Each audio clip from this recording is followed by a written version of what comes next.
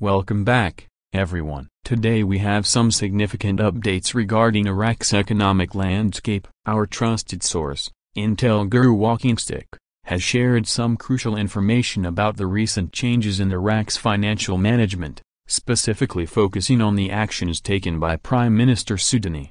In recent developments, Prime Minister Sudani has taken a proactive step by revising existing contracts and recalculating them to align with the new exchange rate set in the national budget. This move is crucial for several reasons, and it marks a significant shift in how Iraq is handling its economic policies. Firstly, let's talk about the implications of rewriting contracts to reflect the new exchange rate. By recalculating these contracts, the Iraqi government aims to ensure that all financial agreements are up to date and accurately represent the current economic conditions. This is especially important for international trade and investments, where exchange rates play a critical role. By aligning contracts with the new rate, Iraq is sending a clear message to its international partners that it is committed to transparency and economic stability.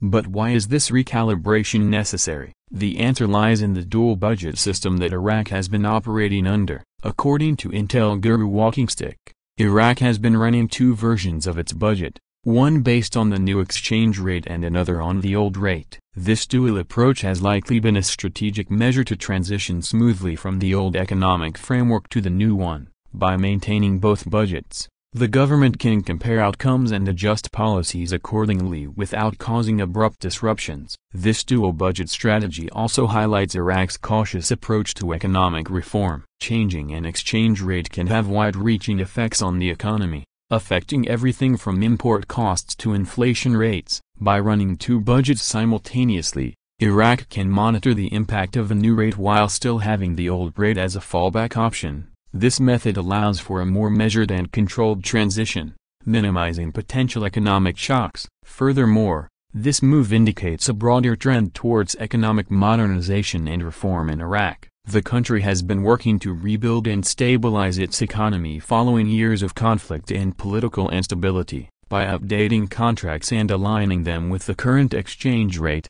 Iraq is laying the groundwork for a more robust and resilient economy. This action not only boosts investor confidence but also enhances the overall efficiency of the country's financial operations. It's also worth noting the broader implications for the Iraqi population. A stable and transparent economic environment can lead to improved living standards, as businesses can plan better and consumers can have more confidence in their financial transactions. This transparency is vital for fostering trust in the government's economic policies and can help drive long-term growth and development.